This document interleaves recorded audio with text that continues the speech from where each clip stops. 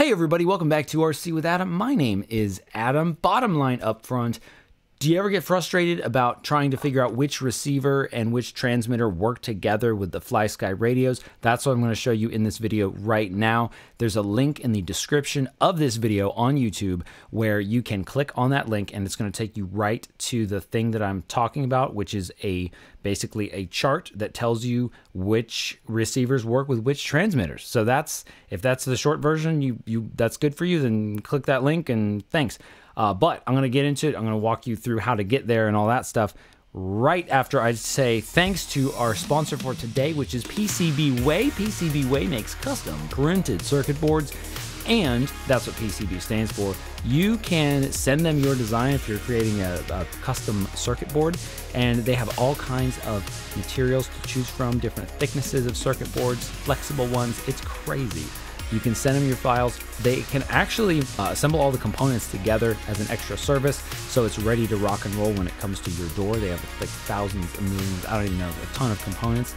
And they also offer rapid prototyping services, which is very interesting to me because I'm an inventor kind of guy, and so that's what I like. So they offer CNC machining, sheet metal bending, injection molding, and 3D printing in various types of materials. So that way, maybe that you don't have access to certain machining methods or materials, they can certainly help you with that. So if you're interested in that, there's a link down in the description below this video. That's my link. So use that link. I think it's going to give you a little bit of a discount. I'm trying to do what I can for you. So if that's interesting, check out that link. In any case, let's get into this right now. Let's jump onto our FlySky website, which is flysky-cn.com. We're going to come to the website, and what we're looking for is that chart. So we're going to go to Products on the top menu. We're going to scroll down. On the left-hand side, there's a menu, and on the very bottom, it says TX-RX form. We're going to click on that. And here we have basically some charts. We have the AF-HDS3 chart. I'm going to explain what those things mean in a second. The ANT compatibility chart, and then what probably most of you are interested in is the AF-HDS2A, AF-HDS2, and AF-HDS compatibility chart. Now, what are those things? The AF-HDS2A, the ANT, and the AF-HDS3. Those are called protocols, or radio protocols. The technical meaning behind all that doesn't really matter, but basically that's the method of communication that these radios use to talk to the receiver. And so that matters because they basically, people don't like it when I say it's like a language, because it's not like a language. It's not a good example, but it's kind of like they got to be speaking the same language. Okay, they got to be using the same protocol. So this chart right here, and you can actually right click, you can open the image in a new tab, save the image as like a file, and you can copy the image. So they have that on the website right there for you. Like, let's say you have the FSI-6 transmitter, and you can see which receivers are compatible with it. So you've got the X14S, X8B, X6B, a whole lot of them. The IA4B, I don't really ever use those. The IA6B, that's a common one. And then the IA10. Now you'll notice that's in red. Any of them in red, they don't make anymore. But they have them on here, so thank you for that, FlySky. That's useful. And you can do that with all of these. So we have the transmitters on the left-hand column, the receivers on the top, on the row, and you can see also the grouping for the AF-HDS2A. That's like the newest in the AF-HDS. Well, no, that's the kind of the newest of the old version, because they just came out with the AF-HDS3. But typically, you're going to run into AF-HDS, which are like the old ones, and then the AF-HDS2A, which are the newer ones. Now, you'll notice that the FSI-6X can use all of the AF-HDS. Wait, where am I? Where am I going here? AF-HDS.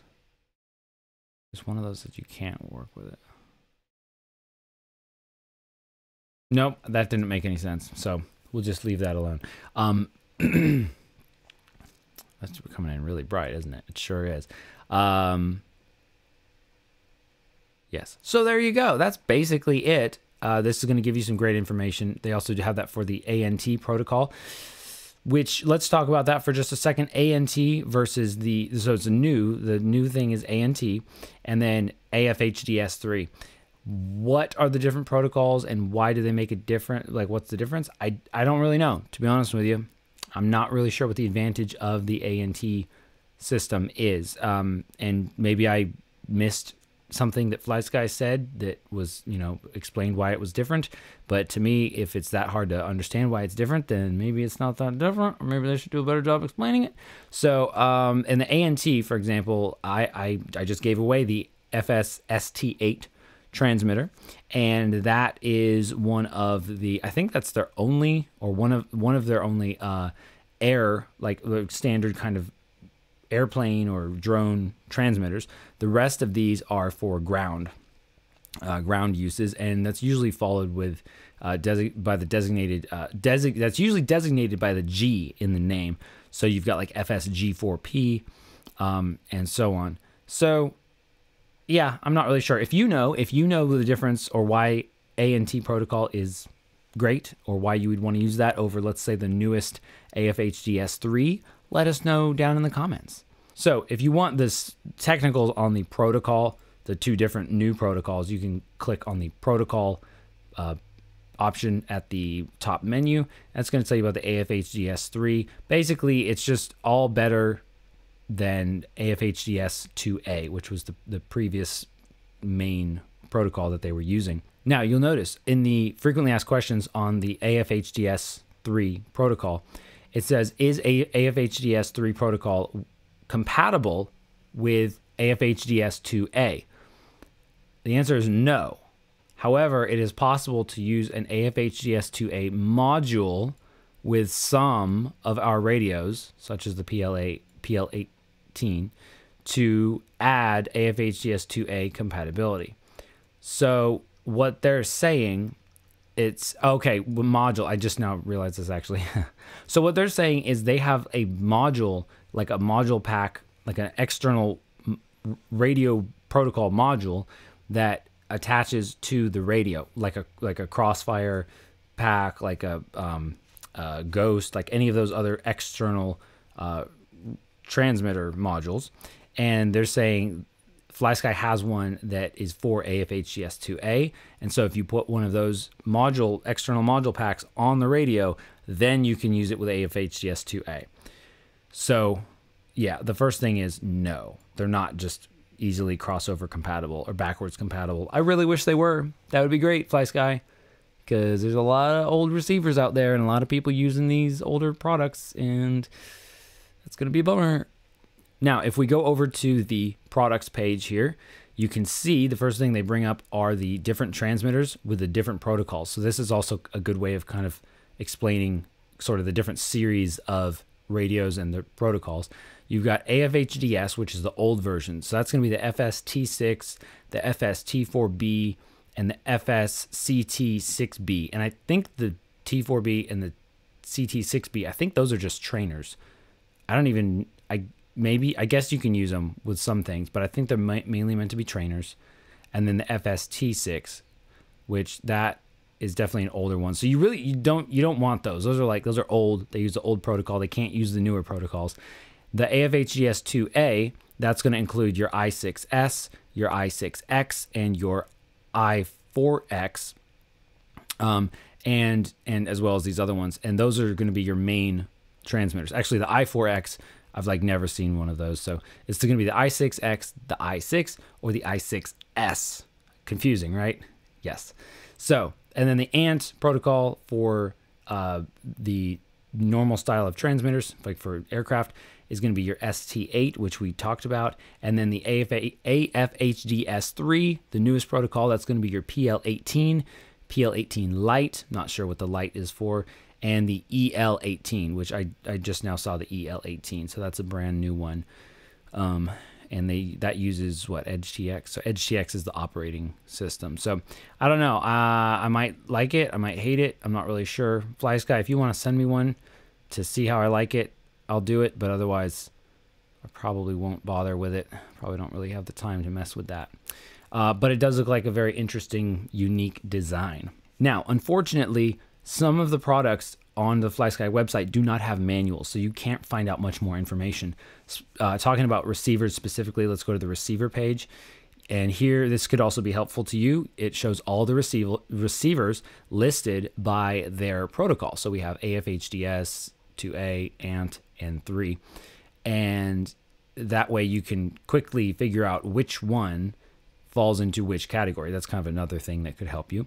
Now, if we click on one, like let's say the IA6B, that's a very popular one, and we click specifications, it doesn't really do anything. It's just gonna take us to the same page. We get some basic specifications, not much. We get the power, the voltage, data port, weight, nothing very helpful. So there's no manual for this, unfortunately. But some of them, like this one, like the X6B, that's made for like to go into a flight controller, like on a quadcopter. There is a manual for it, and we can, if we click download, it's going to open it in another window. And this is helpful. This will tell us the different connectors and pads and how to bind it and that sort of thing. So that's more helpful. I like that. But not all of the receivers have manuals, unfortunately. FlySky does say that you can email them if you need more information about specific items, I guess. You probably flysky@flysky.cn.net, I think is their email address you'd want to use. Anyway, that's going to do it for me. Thanks for watching, everybody. I appreciate you. I appreciate your support. I hope this was worth your time. Leave me a comment if you have any questions down below, and I will see you again very soon. Watch out. We get bars in our goggles that show